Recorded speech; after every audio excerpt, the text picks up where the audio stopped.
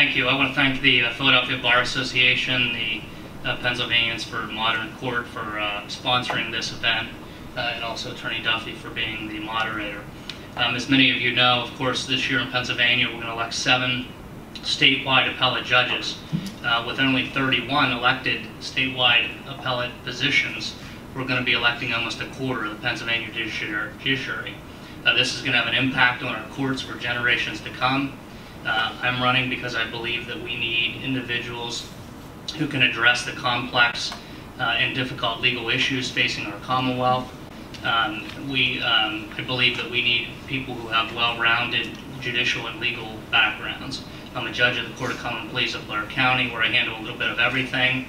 Also have a private practice background as well, and have been a former prosecutor. So for me also, it's about public service. And I have served in many capacities in public service in my career, and I'm looking forward to hopefully having the vote of the people in the Commonwealth. Thank you. It's a good question. I think that it really comes down to hard work and teamwork. Okay, you sit with the other judges on your panel, and you have to work hard. I have a strong work ethic. All the lawyers that would practice before me would tell you that. I get my decisions out now in a timely fashion, even though they're well-reasoned decisions, and I think that's really the key. Prior to being in the Court of Common Pleas right now, I do a little bit of everything, so I write decisions on all different areas of the law. Prior to being a judge, I was a prosecutor for 15 years. I served half of that career as the equivalent of first assistant, so I helped manage the office, run the office, supervise other lawyers, try major cases.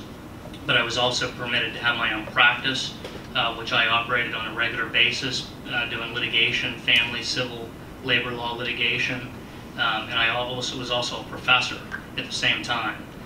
So I have a strong work ethic, and I think that's necessary to the Superior Court to have people who work hard, have well-rounded experience, and are team players. I believe in working as part of a team. I think that's important. I probably learned that being an infantryman in the United States Army Reserves and over the course of my career in public service. Thank you. Well, look, I mean, it's been mentioned here earlier, every decision is important to the people that come before the court. We've been asked, I think all of us will agree that a lot of the organizations have asked, what is some of the most important decisions that you render? Well, they're all important. So I think that every case deserves its level of importance because of the litigants. From a legal standpoint, as a judge who handles a little bit of everything in the Court of Common Pleas, I can think of decisions from the Superior Court and the Supreme Court on criminal law with mandatory minimum sentences. I know just last year the Supreme Court issued a decision on the standing of grandparents, which has affected my docket in custody cases. I know the Supreme Court just not that long ago made a decision on the question of arbitration clauses as they apply to wrongful discharge or wrongful death and survival actions. These decisions all had impact in their particular areas of the law and affect the court's docket and work on a daily basis. But I think that every case, even the custody case, for example, might be a routine case that the Superior Court hears, but that custody case is real important to the litigants before it. So every case has its level of importance. Thank you. But that's a big question for 90 seconds. So here's my answer. Everybody's got the same answer. I was as I mentioned earlier, I was a prosecutor for 15.5 years. And the second half of that was the equivalent of the first assistant. So I practiced regularly before the Superior Court. You know, just about every major criminal case you do, if there's a conviction, winds up in the Superior Court. So I had a lot of practice before the Superior Court. I was also had my own law office where I did litigation, so that caused me to practice before the Superior Court on occasion as well in family law cases and to a lesser degree, of course, civil cases. So I think that experience obviously is a benefit to being a Superior Court judge. Having that appellate experience as a lawyer is a benefit to seeing how appeals work and how appeals are litigated. And I think that it also, as a lawyer, gives you an understanding of the impact of the workload that the Superior Court is doing and the need for judges to be efficient and effective in their operations and on the work that they do. So I think it's having that broad-based experience both as a trial lawyer and an appellate lawyer is a benefit. Thank you. You know, the rules of conduct speak to this issue. You have to weigh the amount of the contribution with the overall amount spent on the particular campaign. That's obviously going to affect Court of Common Pleas judges a little bit different than appellate judges, depending on the amount of money that they raised, the amount of money they contribution. There's kind of an implicit in that rule, a balancing test there.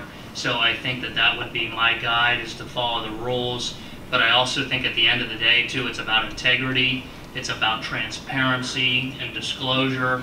I think it's important for a judge to disclose when there's any question of impropriety. I do that on a regular basis as a trial court. If I might know somebody, if there's contribution, whatever the reason, I try to disclose. I think that's important. To me, my integrity is really important. I tell people that I put my hand on the Bible a couple times in my life. Once was to become an infantryman, once was to become a prosecutor, and the other was to become a judge. And that oath is more important to me than any support or contribution that I've received in my campaign. As for whether or not it would be a better process, I do favor the election of judges, but I do also understand the concerns that are raised. They're legitimate concerns. I think it's worthy of a public debate about that. I served on a merit selection panel in the Western District in the selection of federal judges as an appointed member, so I understand that process. And I think we just need to take a hard look at all the options. And there are also regional elections, other things that have been put out there as compromises as well that I think need to be looked at. Have everybody then? Yeah, I think it's important to engage in hiring decisions and be inclusive. I did that as a supervising prosecutor. I do that in my chambers.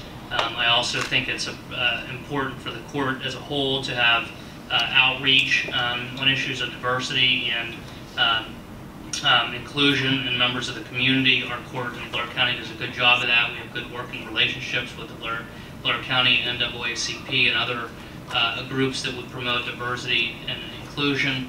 I've also, for about 8 years, been a adjunct professor at a local community college, and I teach in the criminal justice and sociology department. There's students in there, obviously, that want to go into the criminal justice field. It's a regular part of the classes that I teach on criminal law and the court system about diversity issues in law enforcement and the criminal justice system. So those are all ways to promote diversity and work towards inclusion. I think a number of reasons, but the breadth of experience is important. As a litigator, I believe that I probably did handle cases with just about every area of the Superior Court, maybe 90 to 95% of those. And being a judge that handles a wide variety of cases on a daily basis is also a benefit.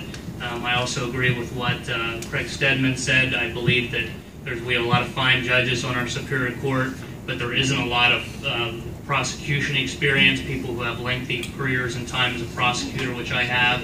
I don't think there's any veterans on the Superior Court, so I think that those are just some of the reasons that my candidacy would be different than the other candidates and of value to the people of Pennsylvania.